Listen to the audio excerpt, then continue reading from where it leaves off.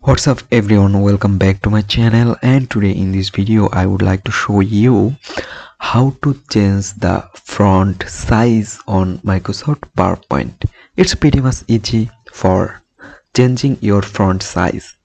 So let's begin our video.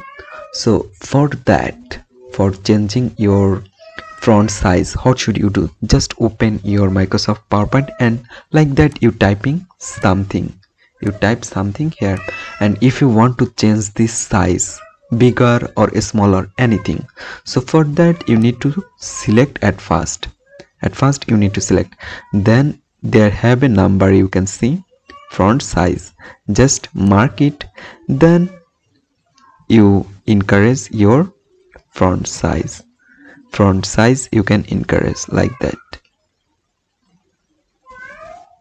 72. So guys, in this way you can change your font size very easily. So hope guys this video can help you. Don't forget to like and subscribe my channel. Thank you everyone for watching this video.